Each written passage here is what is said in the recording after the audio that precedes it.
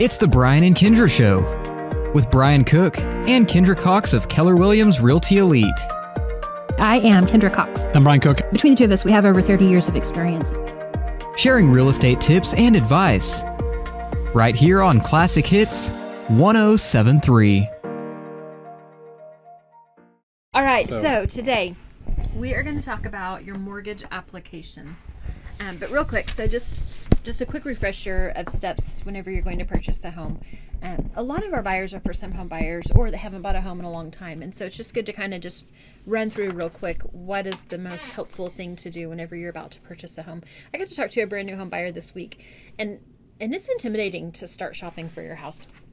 So first things first, obviously I want you to talk to us first. But we're not going to really go look at houses first. We just kind of want to get a feel for you, let you get a feel for us, and just share a little bit about what's going to happen and what buying a home looks like. We want for you to get in touch with a lender, and one of our sponsors is Bank 7, Connie and Melinda, and they are just an excellent team, both very, very good at what they do. So you would go and get pre-approved for your mortgage. It helps to talk to your lender about how much you want your payment to be. Because sometimes when we just look at the big number of the house price, we get excited or we get terrified and we shop inappropriately. So it's good to go ahead and talk about how much your payment's going to be and shop based off of that payment. Most people are buying a house with a payment. Right. So after that, then we start shopping and we go under contract. We do inspections. We have appraisals, title work, all kinds of crazy stuff. It doesn't always go the way that we want, but we can tell you what the scenario should look like. And then closing, and then funding, and then handing over the keys. So we're going to talk about the mortgage today, what it looks like. And how to be ready. So I was scanning through our Realtor magazines. There's a bunch of good stuff in here for information for us, basically kind of preparing our buyers and sellers. But this one says, so this is why you start your mortgage and start looking to buy if you're looking to buy. But they're saying rates in spring are expected to be averaging 3.5%. Percent based on the National Association of Realtors projections. Right now it's 3% is the average, which is way, way low.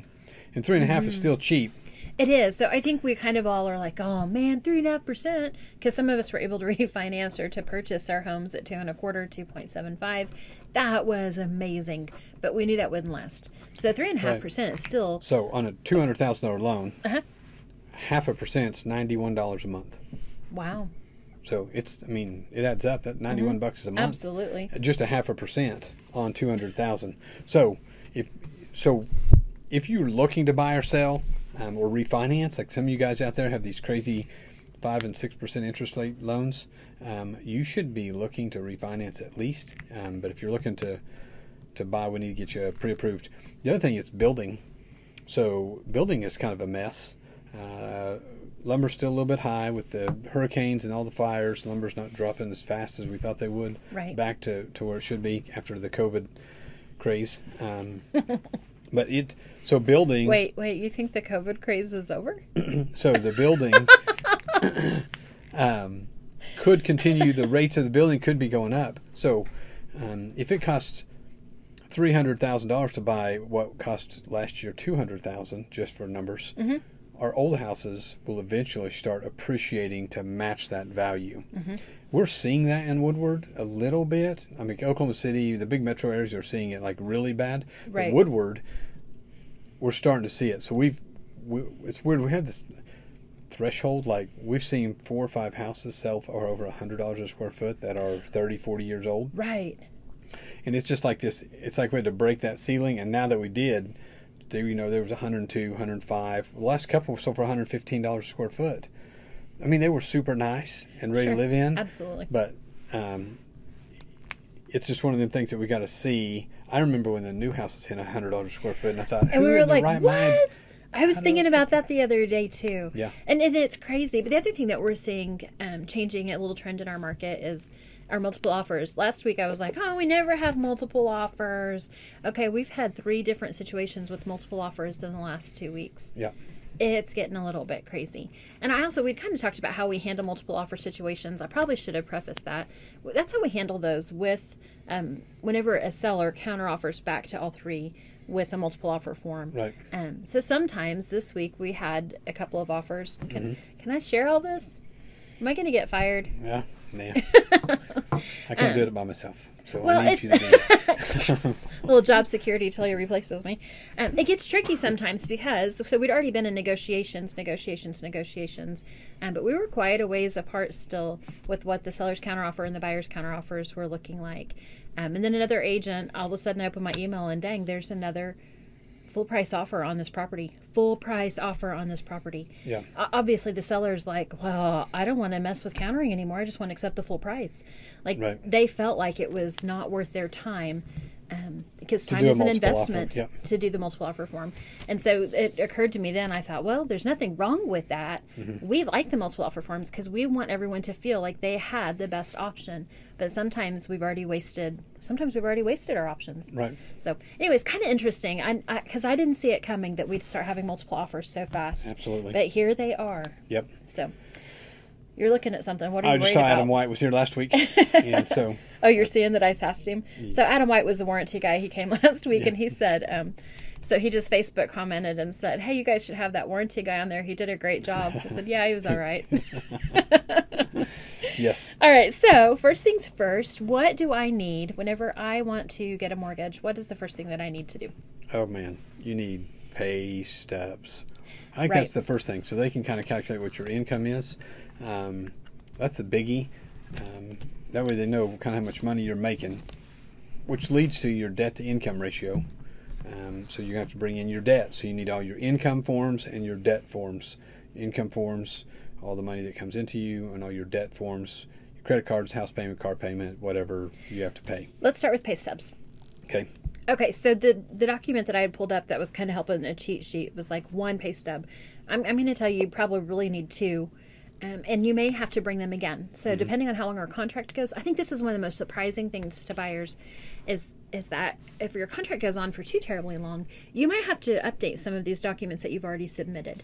So it's a good idea during your contract period to go ahead and start hanging on to new bank statements, to hang on to your new pay stubs, so that if we need those again, not only me, your lender, if they need that again, that you'll be prepared. So a couple of pay stubs, first things first. You also need your W-2 tax forms. So last 2 years usually, right? 2 to 3 years of your tax return, right? That just verifies that your pay stubs. So you get a raise, your pay stubs don't generate what you made the last 2 years. Or if you get bonuses or overtime or any of that, it's not recorded.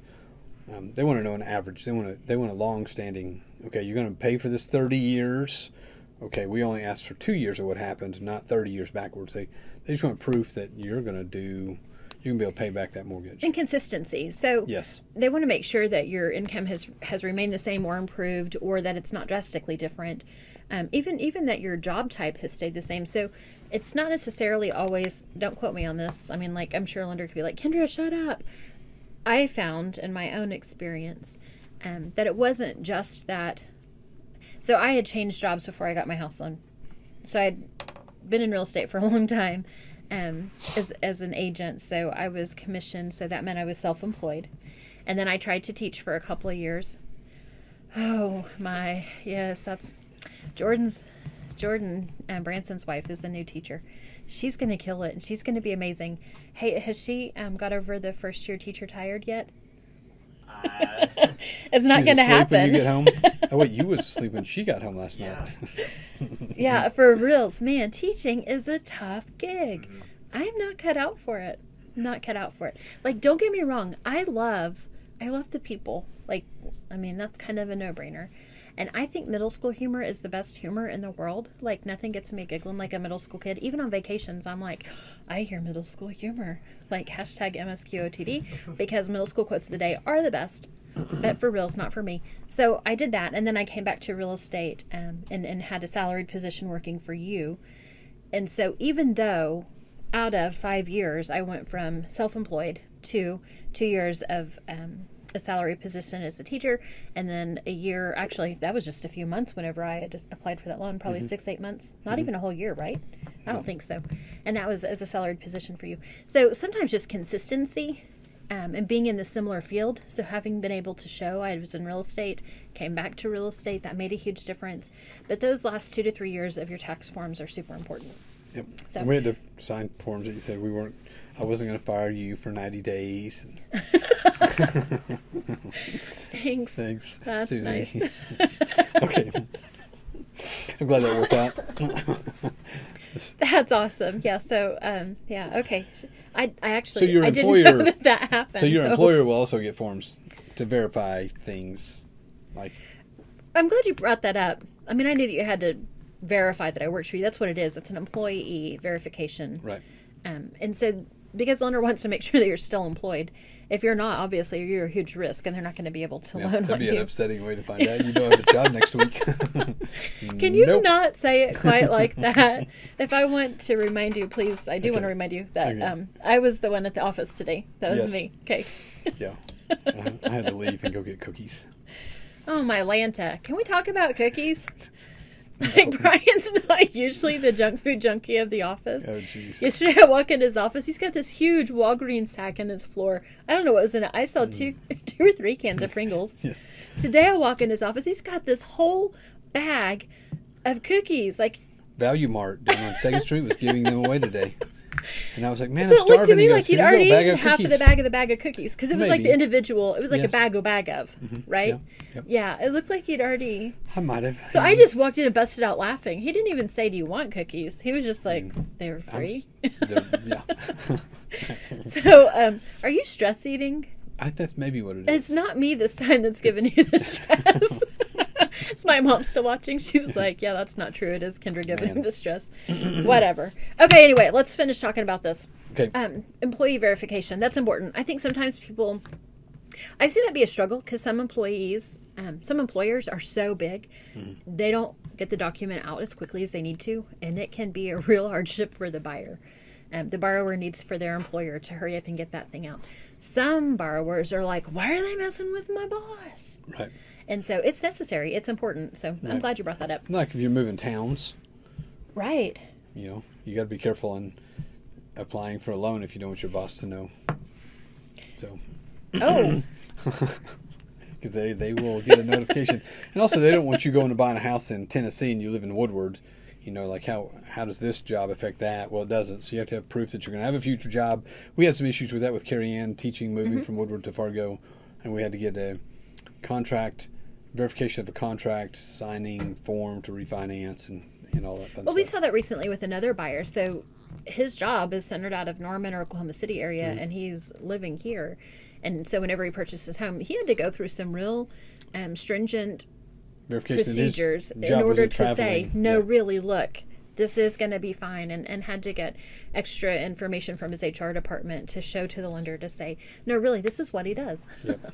All right, we're back talking about mortgage applications and things you need for your lender when you get ready to get started. So basically the quick things was the pay stubs, verification of your W-2, tax reform returns. Information for all of your debt, your Yep. credit cards, any other loans, Yep. your car loan, anything like that. Now sometimes they can pull they'll pull your credit report and they'll give you a list and be like, hey, here's the things we have on your credit. And they should have a lot of those all those like credit cards and maybe an one thing that popped up on ours which I forgot about was AT&T because we bought a phone and we're making a payment. Right. And so it pops up there that says, hey, there's a payment here. I wouldn't have even thought about that, but you're absolutely right. A lot Yep. of people. And so A lot of there's us some do things that. in there that count for your debt to income ratio, so on your mortgage. So they're going to pull all that and things you're going to forget. And so they'll pull that and then you'll ask you to verify some of those things. So you're also going to need to have your last 3 to 5 years, maybe up to 7 years of where you've lived. So if you've been renting this whole time, you'll also have to include your landlord information. Yep. I don't think that they don't necessarily. Do they call all your old landlords, or do they just call your current landlord? I think they just. I don't know that they call, but there is usually a form I think it's that to the landlord verify has the to fill rent. out. So the reason they do the last one is to verify that your rent payment. So if you're paying $200 a month rent and you go to a $3,000 a month payment, Ouch. they call that payment shock. Yeah, no kidding. And so they want to verify, like, can you afford a $3,000 payment? Why were you only paying $200 a month? Type deal. And so we've seen that several times where they're living with family, or hey, living in Right. grandma's house and only paying or no rent, and they're buying a house. So they want to verify from the employer or from the homeowner, whoever it is, that hey, what's the real rent you're paying, and did it include utilities or things, services like that. Absolutely. So the other thing that I didn't understand before I started the real estate game was that whenever I buy my home, they need to be able to see that I have reserves, that I have some cash reserves somewhere, so that if I get in a bind, that I have some kind of savings.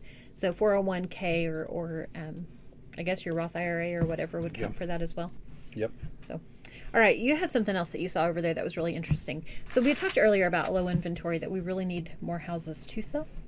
And you found in your little, I don't even know what your, what is this, your realtor magazine? How come I don't get those? I don't know, are you a realtor? Yes. Did you sign that you want yours digitally? Oh, I don't know. Do I delete like, it every month? Yeah. I want to have it so I can write on it. All right, so you've written over there. This is interesting. So it says that one of the reasons that we might be having a low inventory is because people, like, for example, I have a customer that's got 1.99 interest for 15 years. So if he goes and buys a house today, it's going to be 3%. Right. So if he sells his $200,000 house and buys a $200,000 house, his payment just went up $183 a month. Right, so he's got to really be wanting a different house. There's Right. got to be a specific reason for him to change. Yeah, or his house has gone up so much in value that he can pull the equity and do the trade. Right. I mean, I even in my last house, I had that heartburn of like, hey, Dadgum, I'm at 3% interest now. I'm going to buy a new house and pay 3.5%. Maybe that heartburn was all those Pringles. Yes, no, it's the cookies. I guarantee you. All right, so for reals though, what we're already paying does make a difference in what we want to do next. Yes. Yep. Absolutely. Yep. And life changes. So yeah, back to the mortgage thing. I'm getting way off topic, but yeah, back to the mortgage thing. You want to make sure that you have all these documents, and we can gift you this spreadsheet that shows you everything you need. So if you're like, hey, I'm going to go get a mortgage, but I don't know what lender I want to talk to yet. I really just want to make sure I have all my stuff together. I don't want to go in there and act like I feel like I'm an idiot because I don't know what I'm talking about.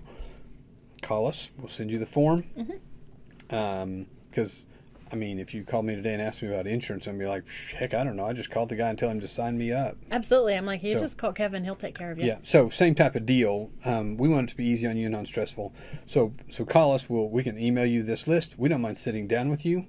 Just like last night, I met with some customers that hadn't even been to the bank yet. And we went and looked at a couple of vacant houses. And in that process, I said, hey, by the way, I know you've switched jobs. Be ready. Here's what they're going to want. And you can switch jobs in the middle of buying. They like it to be the same style, like a salesman to salesman, truck driver to truck driver. So there's a lot of things. So that's what we do. We love people. So we want to walk you through the steps. Connie Rowland at Make Sevens is fantastic. She loves it, and she loves people as well. And she'll make you very comfortable. We don't mind meeting you there, walking you in, and introducing you as well. We do that often. So we appreciate you guys listening, and if you guys have questions, give us a call. My number, 580-334-2303. And I'm 580-216-0090. Have a great weekend.